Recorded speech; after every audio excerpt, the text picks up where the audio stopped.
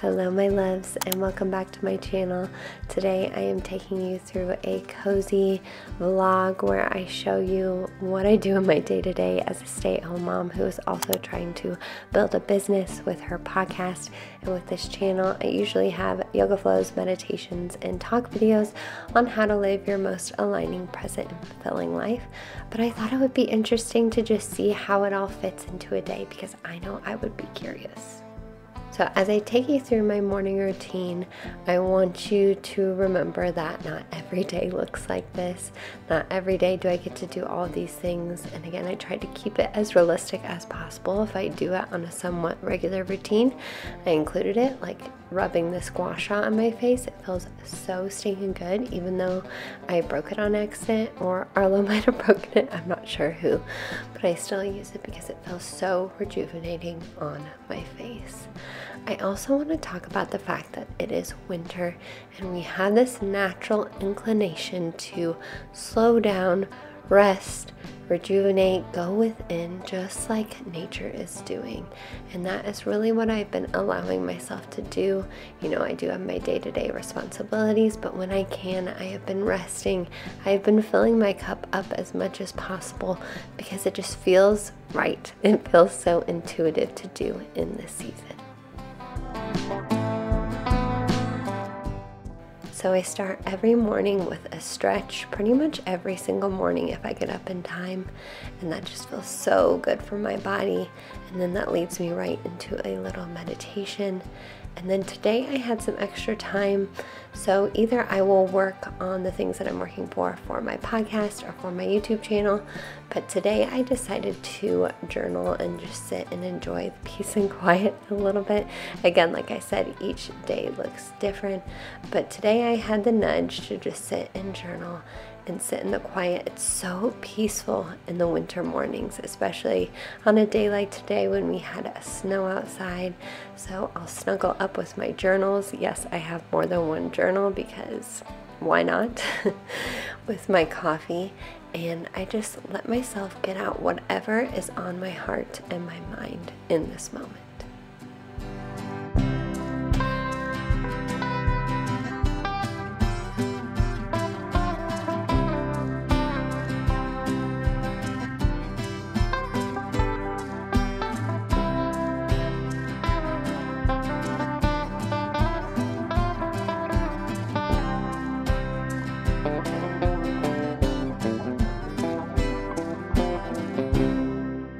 Now, I also decided to use this time to get a little bit of reading in. I didn't get very far, but I'm currently reading The Fifth Agreement. It is going to go down as one of my favorite books. I love The Four Agreements, and The Fifth Agreement is just as good. It's simple, it's quick to read, and so profound.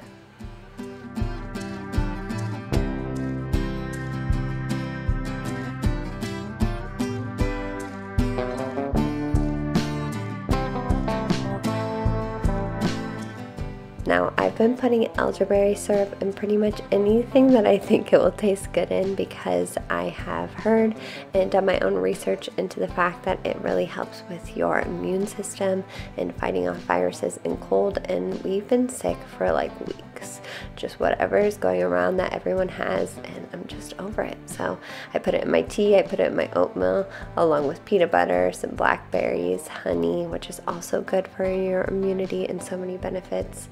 And that is my breakfast today. I've been noticing in the winter too, I've been wanting to eat pretty much as soon as I get up, and oatmeal has just been so nourishing for my body in this season.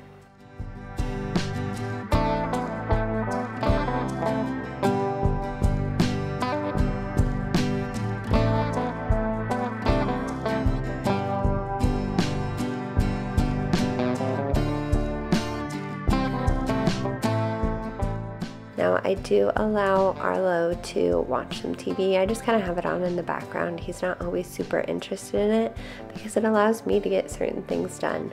I know screen time is a hot topic, but I think as long as you use it with intention and you don't overuse it, anything is a balance, right? We can go extremes on anything, and I know in this society he's gonna have screens in his life, so might as well teach him how to use it intentionally. So I used that time to just kind of tidy up.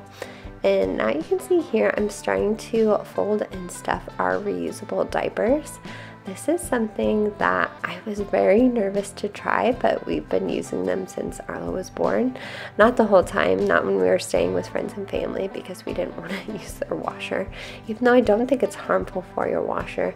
I'm definitely not an expert in this, but if you're curious, just look up some YouTube videos.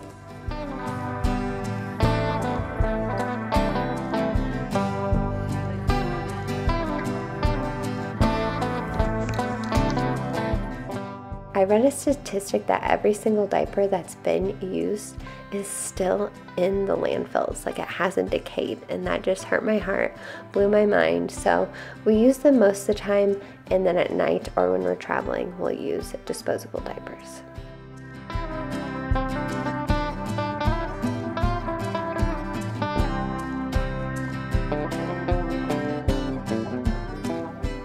Every day looks different with a toddler, but today we have some friends coming over, so I changed into normal pants, made myself a smoothie with just kale, spinach, dates, peanut butter, protein powder, ice, and a little bit of ginger, again for the immunity, and that is one of my favorite snacks, even in the dead of winter.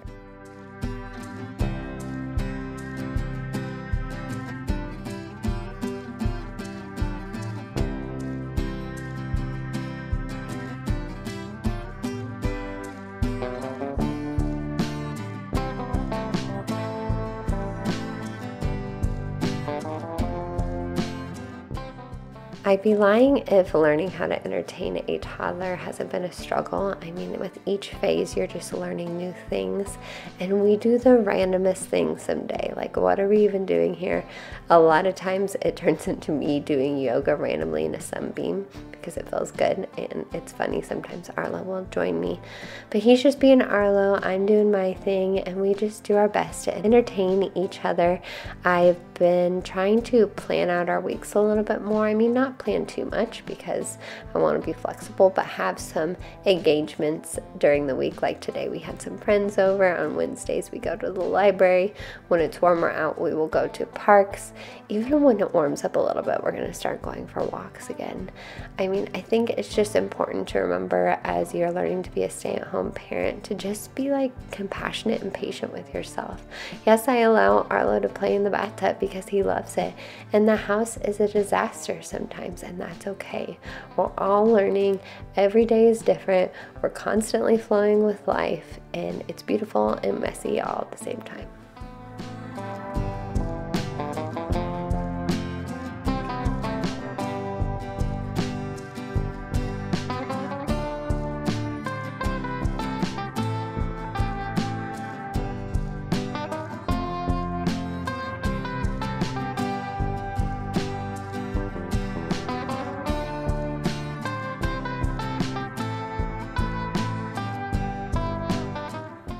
Hello, I hope you've been enjoying today's vlog so far.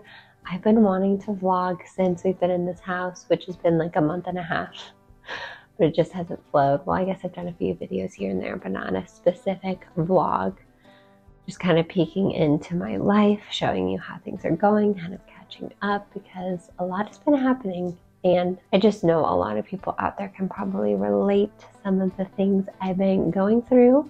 So let's just sit and chat for a second. I got Arlo down for a nap. I poured myself an adrenal cocktail. If you haven't heard of these on TikTok yet. Actually, I think I heard of them from a YouTube video first. Doesn't really matter. They're kind of viral now, but it's basically just coconut water and orange juice. It's supposed to really replenish your adrenals, help you be less stressed. I think you can put salt in them too, or you're supposed to put salt in them.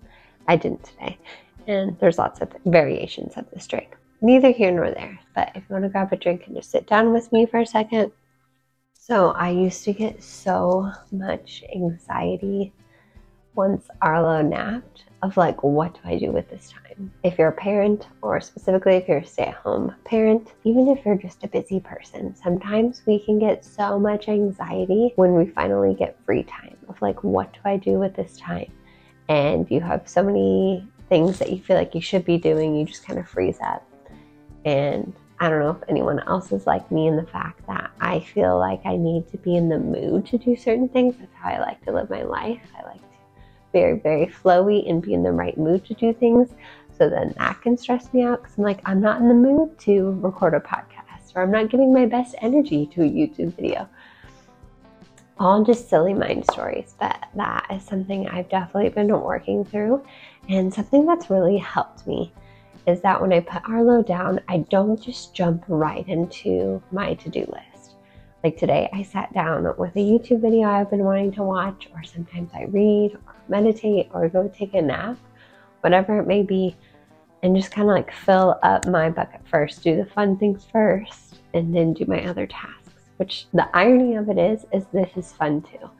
My podcast is also fun, but we just put such like mental pressure, unnecessary pressure on these things sometimes, which makes them not fun. And that's one of my intentions for 2024, is just have fun and see where things flow. So I've talked about these things a lot on my podcast, so go and check that out if you haven't already. But adjusting to being a full-time stay-at-home mom has been very interesting. And what is also interesting is I've been doing it since June. June is when I quit my job, and I've been Arlo's like main caretaker because Steven was either working on the RV or, doing other stuff for the house or working, he has a full-time job. But it wasn't until this like last month that it like hit me hard, which I find so interesting. It wasn't until we moved into our house that I was like, I'm struggling with this. And those of you who have transitioned into that role, or really just had any huge transition into your life, I feel like you can relate to this. We have so much resistance to certain titles sometimes. Like I had so much resistance to the title of being a stay-at-home mom because I was like, I'm not just doing that. I mean, that on its own is a full-time job, more than a full-time job. You're doing it all the time, right? Being a mom. But I was like, I also have my podcast and my business and my YouTube channel. Like I'm working on things, and I'm trying so hard to get those things flowing. And again, just putting unnecessary pressure on all of it. And I felt like I was doing nothing well. And it was a dark time there for a while, which makes sense because we're in deep winter here in the Midwest. I hope I've shown some beautiful footage. It's actually gorgeous outside. I'm looking at it right now. There's just like a little layer of snow on everything. And we haven't experienced real winter in like 7 years because we've been living in Phoenix, Arizona, where it shines in the winter. So I just feel so connected to the seasons now that I'm like, I hate to say truly experiencing them because that's my perception of true seasons. It's what I grew up with, right? Having snow in the winter, but it's different everywhere in the world. But I just feel like deeply connected to the seasons again now that I'm seeing such contrast between summer, fall, winter, spring. And this past week, I just let myself rest. Like when Arlo napped, they always say, when your baby naps, you should nap. I've seen so many memes of like, yeah, but I've got all these things to do. Last week, I took that advice, and I didn't necessarily nap. One day I did. But I would just read when he was napping, or watch some shows that I've been wanting to watch for a while, or just do something that I wanted to do. Plus we were sick on top of that, which I feel like we get sick in the winter because we're not resting. We feel this natural need to hibernate and rest and go within in the winter, just like nature is doing, just like the trees are doing. And we don't listen to it, and that's when we get sick. So many theories and all that, but I took last week off. I didn't post any videos. I did end up recording a podcast just because I always have things in my heart to share, but it felt so good, and I so needed it. So this is me reminding you in whatever capacity that you can. Maybe you can say no to some things. Maybe you can push some things off until next week, but try to incorporate some rest when you can. And here's the tricky part. Is resting and not feeling bad about it, because that's not restful. If you're resting and just feeling guilty the whole time, that's not restful at all. Rest and truly just like soak it up like a sponge. Just be there in that moment. Remind yourself that there's nothing else to do besides resting. That also brings me to another update, and I can feel them in my body right now that I've started teaching full-time yoga classes here in the local area. I've done 2 already, so I'm doing every Monday night and then 2 Sundays a month for now. That may change, and it has been so much fun to teach live yoga classes, which I've kind of done before for like friends and family. I did my first yoga class ever on a bachelorette party for my friend. I do yoga with Steven all the time, and I'm like his instructor, I guess you could say. And I've done other classes here and there, but to do it like, I guess, legitimately in a yoga studio with people that are paying to be there and just like offering that energy exchange has been so good for my soul. Like I so needed that. And that opportunity just flowed into my life. Like I got the ping one day to Google Jobs. At Google Jobs, I applied. I went and met the lady. You know, we just connected right off the bat. And she was like, yeah, you got the job. Like, let me know what days you're available. And I was like, are you sure? I was like, this is awesome.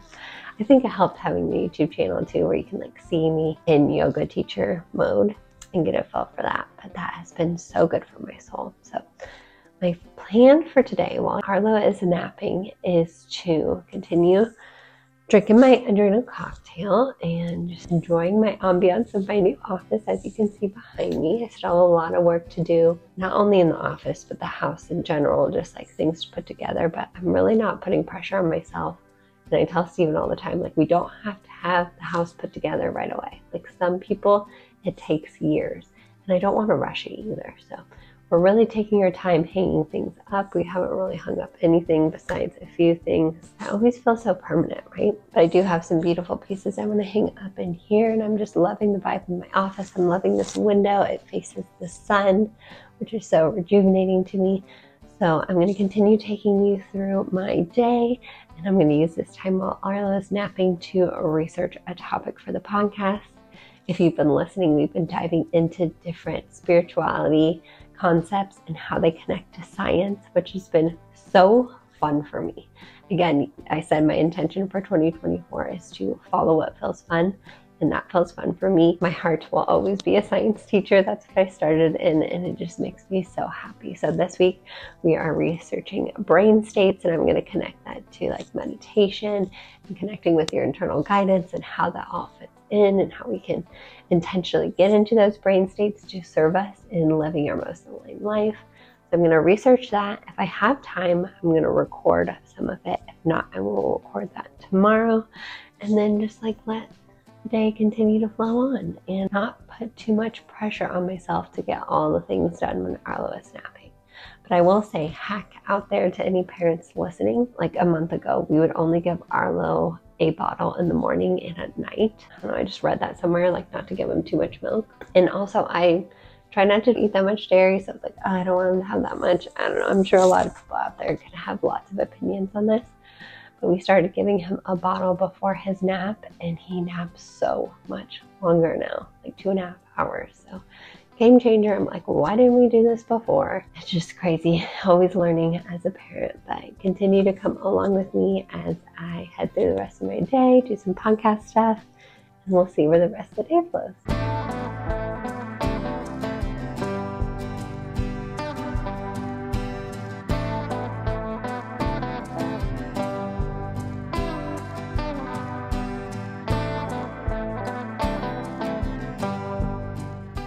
So I'm finishing up my research on these brainwave states, and it is so fascinating.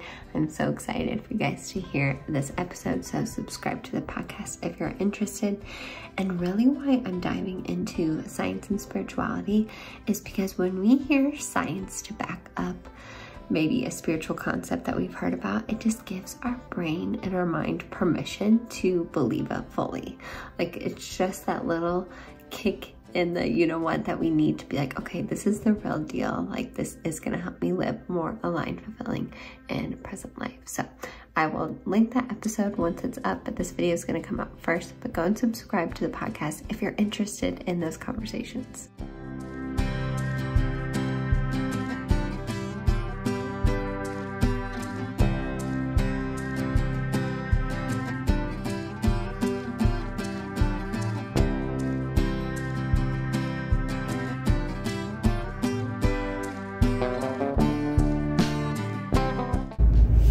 Alright, so I just left Target, and I'm just reflecting back on my relationship with Target.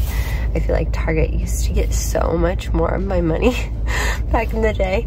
Like when I first moved to Arizona, and even before then I went all the time, but especially when I moved to Arizona, I would go to Target all the time when I was feeling sad, especially on Sundays, and I would just like shop to avoid my feelings or to help me feel better.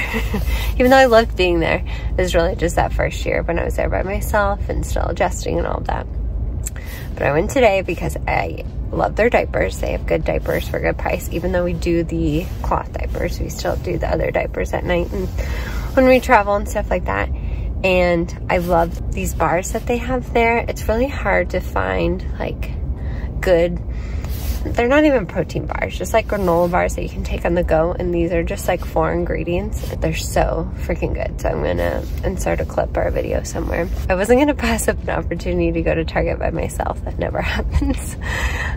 So when Steven said he didn't want to go and he'd watch Arlo, I was like, you got it, I will go and get the things. And I picked up a few things that I needed as well. But it's just a reminder that like there's other ways to feel your feels than spending money. And I'm definitely no expert in this, but it's just something we talk about on the podcast a lot, how we can avoid our feelings in a lot of different ways. And sometimes that's shopping or going to Target. And if it does feel fun and good to go to Target, do it. Just do it with awareness and intention of what you're doing. So just that little tidbit and probably way deeper reflection on Target than you maybe were wanting. I just feel like my perspective and mindset around money and spending money has changed so much. A large part of that is due to Steven. Just his mindset's really rubbed on me that like we don't need a lot of stuff to be happy, and then through our travels and through van life and doing RV life, that's really reinforced that I don't need stuff to be happy. Like of course I want to furnish our house and I want our house to look nice, but we don't need like the extra stuff. And it's just so tempting sometimes that you think you need this or that, especially for the different seasons. Like I saw a bunch of cute Valentine's Day stuff, but you don't need a lot to be happy. So just things to remember as you're shopping, not only in Target, but anywhere.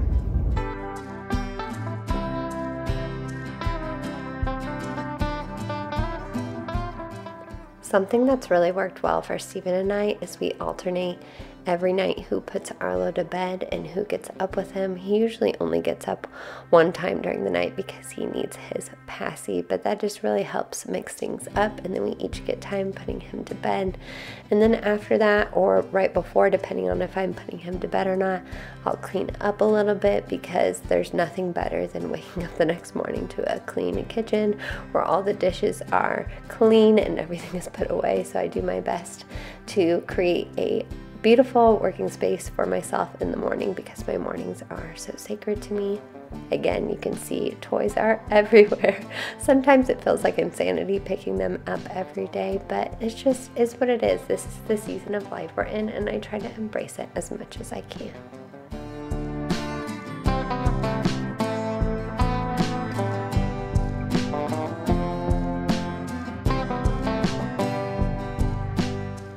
So my main chunks of time to get work done are in the morning while Arlo naps, or at night after he goes to bed. And I don't work every single time at these times. Like, remember in the morning I didn't get any work done. I used it to fill up my own cup. But tonight I did want to record this podcast episode because I just researched it. It was fresh in my mind and it felt good to do that. But some nights I just relax and I read a book or I watch a show. And then I always end my night by stretching a little bit, because my body loves it so much. I try to let it just intuitively move me through different poses. And then one thing I've been incorporating every single night is putting my feet up the wall. Just Google the benefits of this. Just doing it for a few minutes is so good. We rarely have our feet above our heart.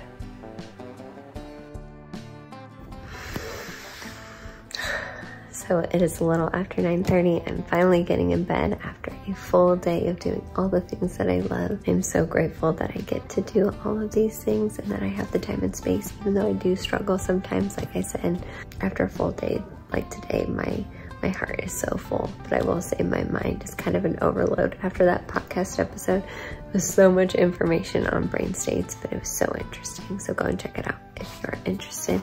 But now I'm gonna snuggle up and read the next book in A Court of Thorns and Roses. I'm on A Court of Wings and Ruin. I had to take a break after the second one, even though it ended on such an intense note. It was so good, just because I had some other book obligations, a library book I had to finish, and a book club I'm in. but it feels really good to get back to this one. So I'm gonna read a little bit of this and then go to bed. But thank you so much for joining me today. I hope you found this interesting. If you did, please let me know in the comments. Please like this video, share any of the things that you're going through in this winter season, or ways that you are living your own life in alignment. And I'm sending you all so much love, all the highest vibes, and I will see you in the next video.